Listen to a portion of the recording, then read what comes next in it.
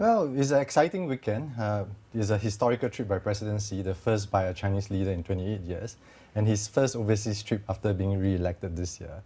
We saw a total of 13 agreements being signed, from energy to tourism to commerce to technology. Ours is the only one in financial services, and we're very happy to have the Jiangsu government setting up a financial services platform here to serve the investment and financing needs of Chinese enterprises going overseas. So how many Chinese businesses do you think that we're going to see here in Abu Dhabi in the coming years? How quickly is this going to grow? We already have a lot of Chinese enterprises here. We do have Chinese financial institutions operating in Abu Dhabi and Abu Dhabi global markets. We're going to see much more of those. In the last 3 months alone, we have signed an agreement with Shanghai Stock Exchange for them to set up a Belt and Road Exchange here in Abu Dhabi global market. This is the second key milestone project that we have delivered in the last 3 months since our office opening in May in Beijing. So we are extremely happy. We are looking forward to much more cooperation with the Chinese. Richard, good morning. Belt and Road, that is clearly going to be a major driver of RMB-denominated trade activity. I was wondering if you could put some numbers on it in terms of flows, in terms of daily volume. What do you happen to be targeting within a 3 to 5 year time horizon? Just looking in the immediate future for this Jiangsu government financial services platform, they are looking at least 2 billion in terms of investment and financing needs of the Chinese enterprises setting up in Khalifa Industrial Abu Dhabi. In the future, as China continues to expand its footprint, as China continues to establish much more presence in this region, Middle East, North Africa, South Asia, and with more Belt and Road initiative coming through, we are looking at a much higher number, obviously. Abu Dhabi Global Markets is establishing ourselves as a financing and investment hub for Belt and Road initiative, and of course as a renminbi offshore clearing center. With all due respect, Richard, aren't you a little bit late to the party? Because London has been a renminbi clearing centre for quite some time, as has Luxembourg, as has Hong Kong. So what does Abu Dhabi have to offer? As have Singapore. So there are many different renminbi offshore clearing centres.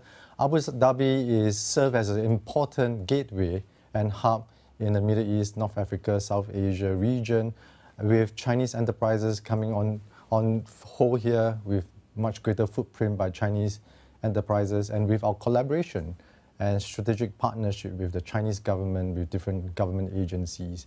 Our Beijing office serves both inbound as well as outbound traffic, and we are tying up with both Chinese institutions coming here, expanding their presence into this region, the exciting opportunities that this region offers, as well as helping Middle East, UAE-based enterprises expanding their footprint in China. Richard, when you look at this more from a strategic outlook as well, for the UAE in particular, the idea that the Chinese premier came here, he didn't go to Saudi Arabia, he came right here to Abu Dhabi. Talk to me a little bit about that, what that means in terms of that strategic relationship, because obviously we've seen over the last several years in particular a shift to Asia coming from Saudi Arabia, from the UAE as well. A lot of questions about what that means for the relationship with Washington, but what are the advantages there to having this kind of economic diplomacy taking place between China and the UAE? Well, we are extremely happy with what is happening here. It shows that Abu Dhabi is one of the ideal places to set up a hub to serve the exciting opportunities that this region offers. UAE is really one of the largest bilateral trading partners with China. This year, bilateral trade is expected to top 58 billion, and UAE is the largest investment destination for Chinese enterprises into this region. And that's expected to increase even further with President Xi's visit.